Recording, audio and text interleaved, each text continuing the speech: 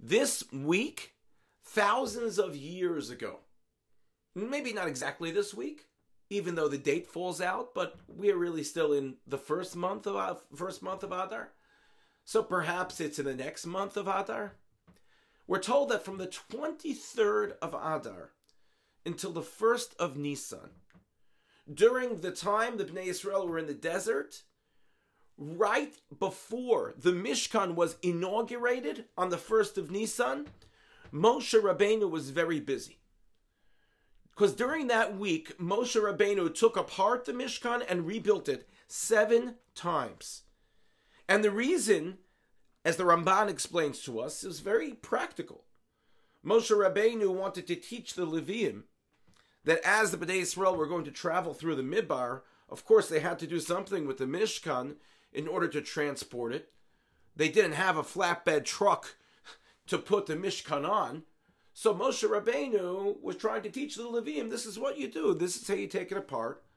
And then when you get to an encampment, this is how you put it back together so that the Bnei Yisrael could worship HaKadosh Baruch Hu in the Mishkan. The Beis Yisrael wonders, based on what he heard from his father, the Imrei Emes, that maybe Moshe Rabbeinu had another message for Klal Yisrael. And that was before the Hakamas HaMishkan, before the Mishkan was established, before the Mishkan was erected, the message for the Jewish people was that if the Mishkan for some reason ends up falling down, don't lose hope. Why?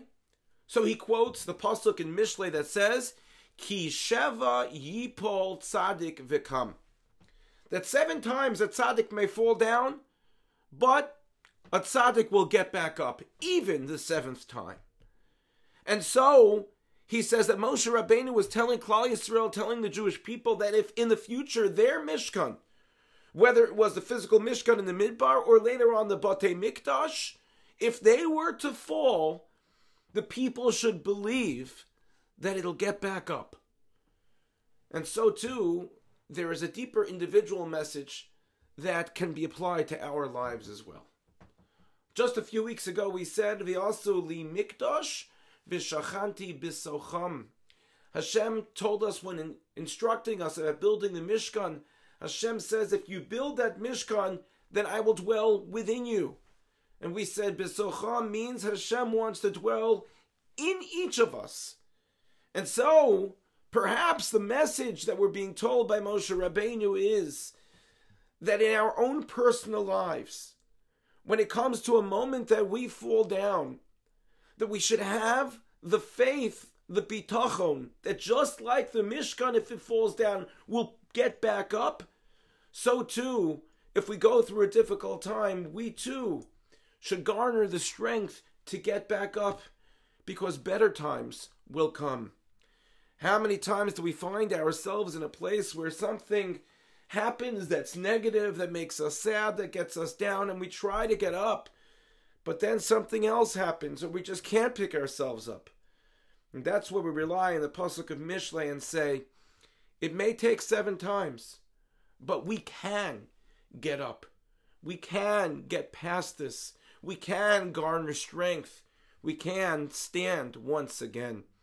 May we be zochem, may we merit to learn and apply this lesson of the Mishkan, the Shivas Yimei HaMiluim, the 7 practice days that Moshe Rabbeinu took apart the Mishkan and put it back together.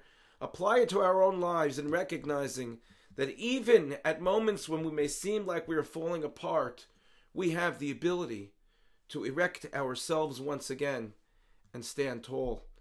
Eventually being able to straighten our back and move forward in life. Thank you for listening and have a good Shabbos.